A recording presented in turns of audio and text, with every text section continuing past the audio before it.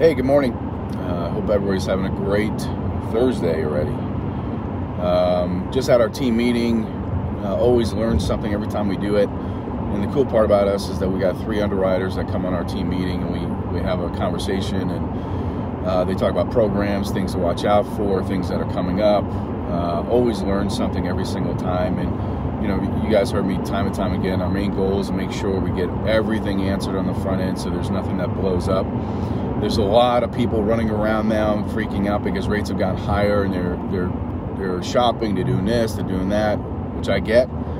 But at the same time, it's like almost apples to oranges. We had somebody last week that was so-called shopping us, and all of a sudden they went with somebody they thought was going to get a lower price. Well, they got a lower price, but they can't do the loan now. So very important. This isn't just something like you're comparing two things at Walmart or at Macy's and stuff. You gotta be careful. You gotta be, you have to recognize and understand there are so many different parts on the mortgage side that could blow up on you. If you don't have the systems in place, it's gonna blow up. I mean, we get the SOS deals every single week.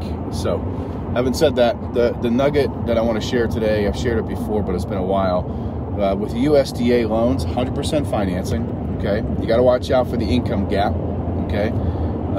Cap, I should say. But also, what you could do, if you don't get seller concessions and the appraisal comes in higher, you can get up to 102% and roll some of the closing costs into the loan. That's the only loan compared to FHA, conventional VA, that you can do that, okay?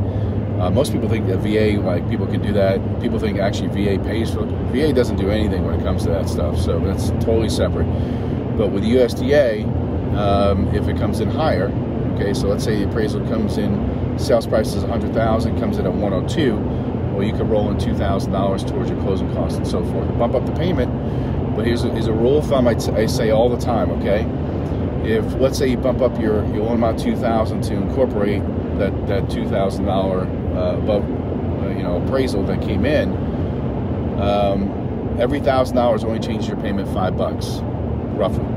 Okay, so kind of keep that in mind, especially when you want to keep more money in your pocket. I'm always about keeping options and so forth. So when it comes to that, when we sit down with somebody and tell them that and they can't get seller concessions, well, if the appraisal comes in a little bit higher, there's an opportunity we can roll some of that stuff in. So that's with USDA, 100% financing, okay? Let me know if you get any questions on that.